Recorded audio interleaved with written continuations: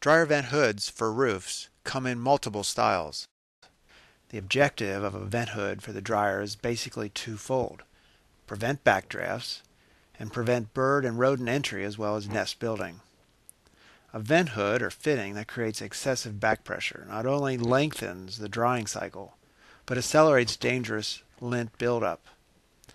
Up until now, no one has assessed the static pressure levels that these roof vents provide.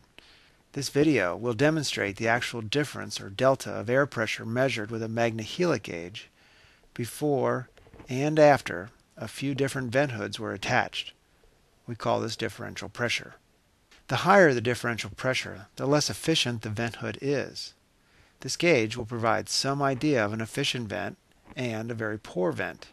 In selecting your next roof vent, pick one that not only prevents backdrafts and bird nesting, but that also produces the least amount of differential pressure. Okay, this is the back of a real dryer. It's running right now. We're using it to test. Over here we've tapped into it, into the duct line. And with this tubing it goes up and hooks into the Magnehelic side, the Magnehelic gauge. We're going to show you just a quick test here. Right now you can see it was running at 0.45. That's how much water column-entry pressure exists. If I add this typical wall outlet, popular wall outlet to it, we'll watch the pressure increase and it'll give us some idea how much resistance this particular termination is going to provide.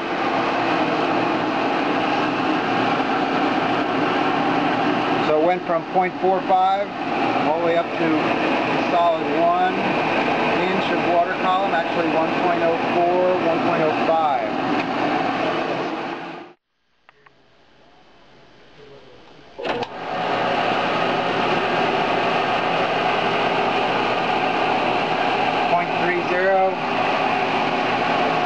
Before.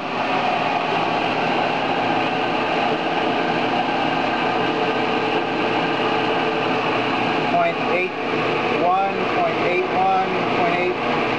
Wow, it changes. 0.81 after.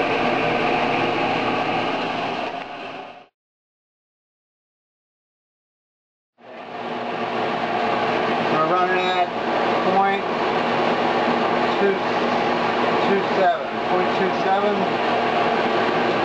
This is a typical small roof jack.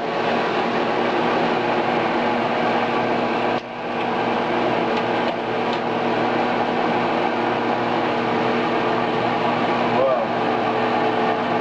That looks like it. Can you see the gauge? That's right at 0.95. 97. 0.97. So keep shooting it because I'm going to take it off. So that went from 0.25 to 0.1 almost.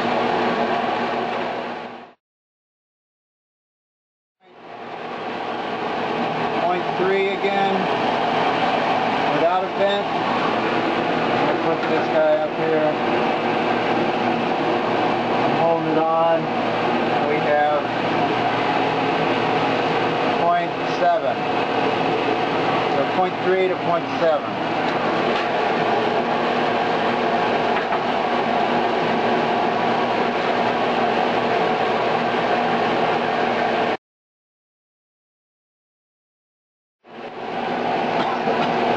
This is a very big vent. Like an 8x8 vent.